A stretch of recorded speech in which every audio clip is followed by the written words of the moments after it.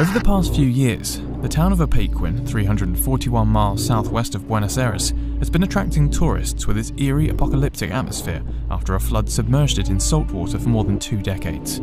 Apequin came to a sudden end on the 10th of November 1985, when a succession of rainy winters caused Lago Apequin to overflow and water surged through a special retaining wall and into the town. Before I wake, I talk to my mom.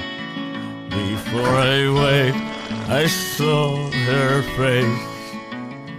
She told me then, don't be afraid of Nacho!